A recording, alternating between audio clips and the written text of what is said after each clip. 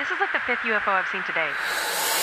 NBC News has hired former Republican National Committee Chair Ronna McDaniel as an on-air commentator ahead of the 2024 presidential election. Oh, cool. Ronna McDaniel tried to literally throw out Biden votes in Michigan, and now she's an employee of NBC News. Hold that Zotox rant, Zotox. I've got a distress call coming in on our landline. Must be from one of our undercover agents. Gleep, patch us in. What's up, Zadley Whitsorb? Guys, it's getting a little hot and heavy down here. I could use a timeout, maybe a breather out of the skin suit. Engage the extraction beam. Okie doke.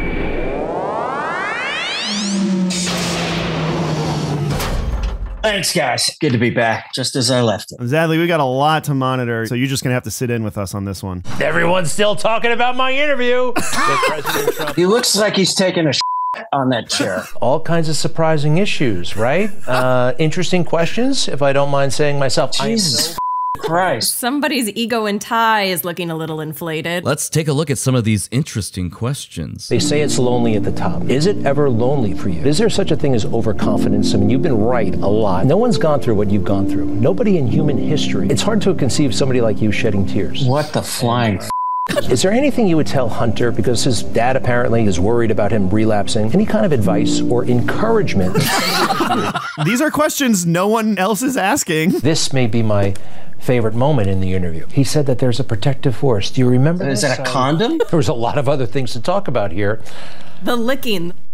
Look at his tongue. We see that you're protected, maybe even by the hand of God. What? Has that ever crossed your mind? But there is some kind of a protective force. Even Trump's not willing to fully go there. I know, Yeah. Trump's like, look, I may be an idiot, but I'm pretty sure God is not doing anything for me. Yeah, I mean, I'm all for ass kissing, but this is ridiculous. Of course, lots of folks laughed at me, God, at a moment like this. Well, what? Hold it. Did you see what he just did with his eyes? The kind of I hate this when newscasters do a little acting and turn their eyes to the side to pretend to find the thought that's written on the teleprompter. You can only bring up God as a punchline?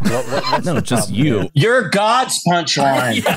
Yeah, we're desecrating God, not the guy who's paying off the porn stars slathered with Mantan with an orange veal cutlet on his head. And here's God's little protected one now. Here he is. Now, if I don't get elected, it's going to be a bloodbath for the whole.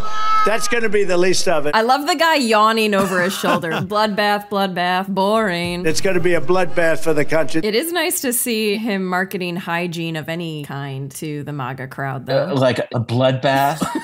Have you tried bathing in blood? Anything. This would add to his thing where he's like, you gotta flush the toilet 10, 15 times. It takes an hour to draw your blood bath. These new blood baths. And the blood is lukewarm. They come out dripping with blood. Quietly dripping out. Didn't he then like say, oh, I was just talking about the car industry? Yes. When you use the word bloodbath, I did a little Truth the other day. Truth is on fire. Yeah. It's doing great. Meaning it's not.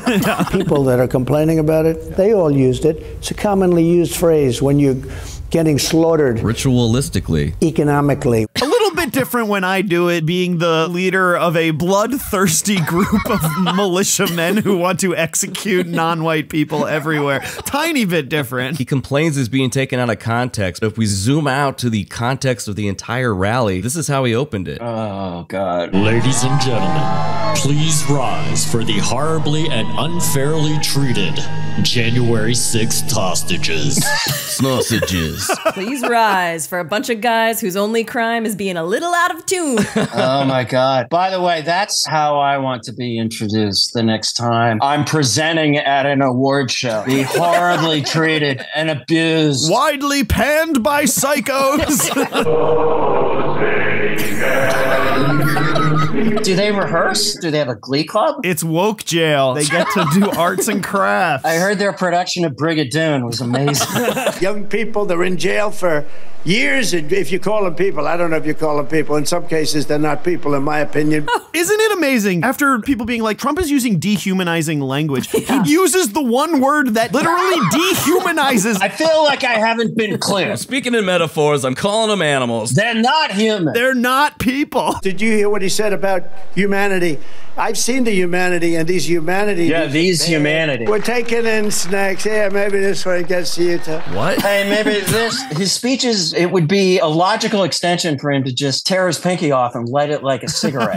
There you go. It happened. You just saw it. We got to smile about this. Look, if you don't have... Yeah, you got to smile about the racism. We're just having fun. You got to laugh when you're dehumanizing. Why do you use words like vermin and poisoning of the blood? The press reacts to that by saying, well, that's the kind of language that Hitler and Mussolini used. Well, that's what they say. I didn't know that, but that's what they say. Great minds think alike, I suppose. Who knew that Hitler dehumanized people? It's such a good defense. He is basically saying, like, Jinx, you owe me a soda. I came up with Hitler speak all on my own. That's how good I am. If you don't use certain rhetoric, if you don't use certain words that maybe are not very nice words, nothing will happen. If you don't do full Hitler, people aren't going to catch on. He's challenging us to be bigger, better people. You gotta go full Hitler. I've tried. Then you need a copy of How to Win Racists and Incite Mobs. Well, the parade of guys going to jail for Trump continues. You gotta stop meeting like this. Yeah, that's a joke. No sense of humor here? What? God, that is so... Tough crowd. Come on, guys. I'm going to jail. Are these things on? The open mic night in prison is going to be a lot tougher. No one's allowed to drink in there. He's going to open for the J6 choir. I know you're waiting to hear the music, but seriously. What is it about commissary, huh? The little story here is Navarro's going to prison today. Sounds like a children's book. Navarro's going to prison today. Executive privilege goes back to George Washington. This is actually Navarro's audition to be Tom Cruise's dad in Top Gun 3. Wow. You cannot command me to come to you. And the reason is the all right, and he will be reporting to that prison. When Fox News has to cut in. To fact check there, it is no longer an alleged crime. He has obviously been convicted. We're going to let this man rant in this strip mall parking lot and fact check him while he does. Also, they're like not acknowledging that Peter Navarro lived at that network for basically like 2.5 years. He's like, I don't know, this person. We don't know him. Okay, let's switch gears to the Biden impeachment inquiry hearing that has all but faded away. Everything was for the ultimate benefit of Donald Trump and thereby Vladimir Putin. Senator Ron Johnson and many others understood they were pushing a false narrative. So the plan was to have a U.S. Senator, Ron Johnson, push that disinformation even further.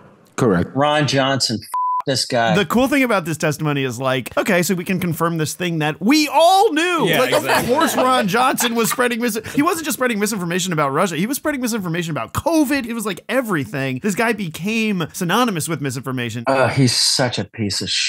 With all due respect.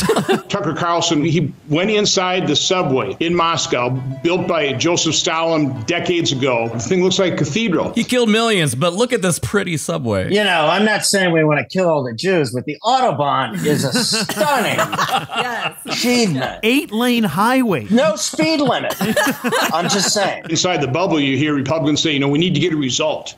We need to effectively govern. That's not what I signed up for. I'd subscribe more to the William F. Buckley definition of conservatism, which is standing athwart history and screaming, stop. Yeah, stop history.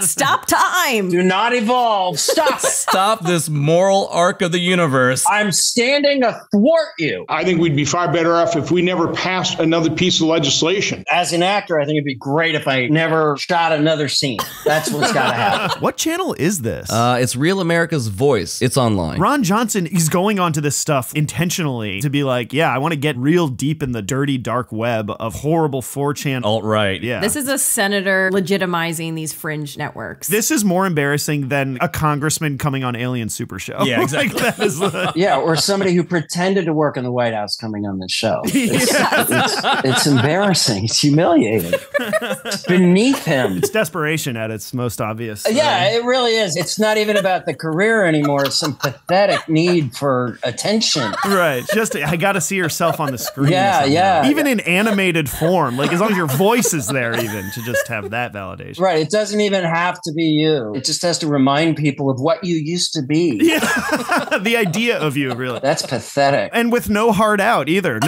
Nothing to do all day except wait for this. Yeah, to really not know if it's ever going to end. That it could just go on and on.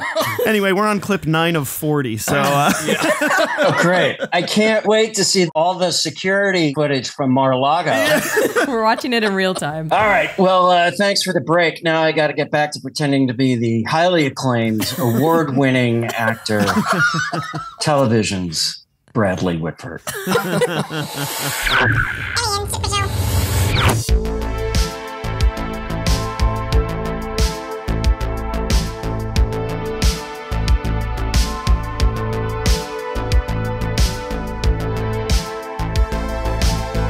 The Democrats are pro-crime, we're common sense, they're chaos and pro-criminal.